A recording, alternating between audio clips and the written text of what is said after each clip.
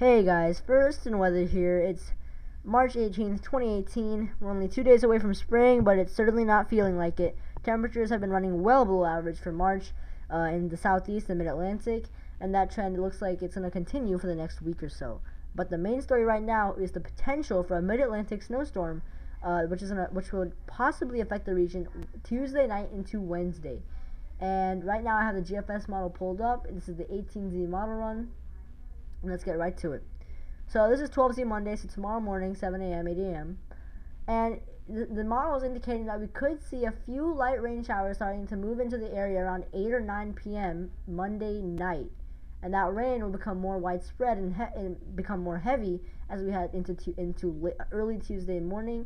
And then the model is indicating that we could see a very heavy we could see a heavy burst of rain early morning Tuesday, and that rain should lighten up by the early afternoon hours of Tuesday, and by the late afternoon it's out of here. But the main question is the intensity of this low, and the area of formation intensity of this low will determine our chances for snow for Wednesday.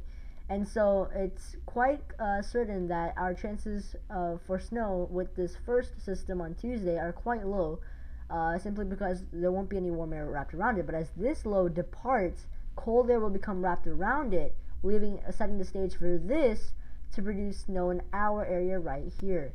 Now, we're going to have the cold air in place, but the main factor is where will this track, and that will determine how much precipitation we do see out of the system.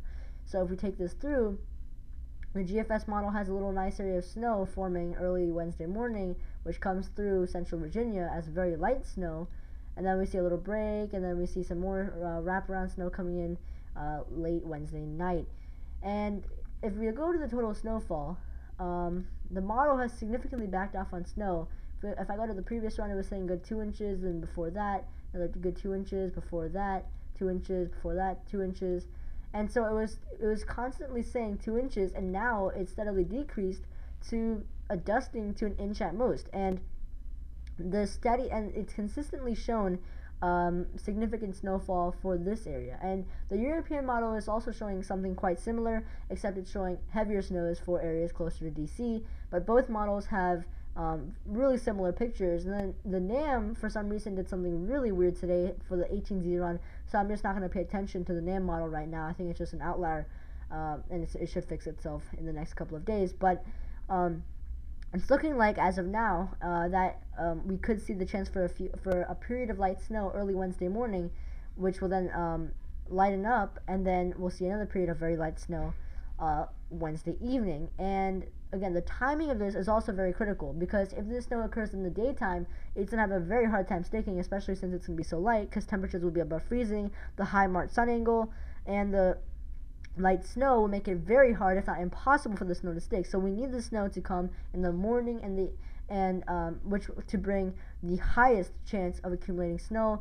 So anytime from around 4 a.m. to 10 a.m., where temperatures are still around freezing, the sun really isn't up yet, so the snow will have a much easier time to stick, and it will also increase the chances for school cancellations. Right now, I think my confidence level is not too high when it comes to snowfall amounts, but I have created a first guess map on how much snow we could potentially see, and here it is.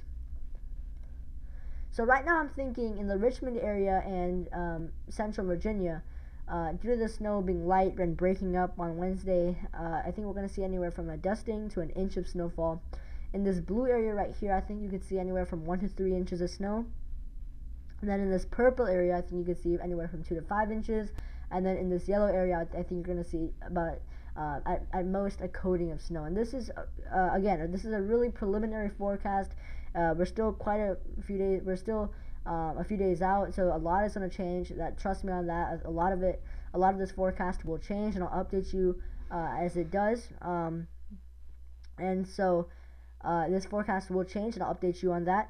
But right now, I'm thinking a dusting to an inch is the most likely bet for our area, especially since temperatures will be a little bit above freezing, and the snow will be very light.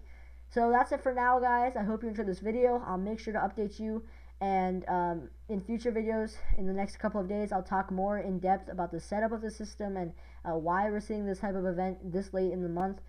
And this late oh, sorry about that, guys. My mic just fell. But I'll talk about why we're seeing the system so late in the month, and why a lot of things are going against us in future videos. So I hope you enjoyed this video, and if you have any questions, feel free to comment in the comment section below, and I'll see you next time.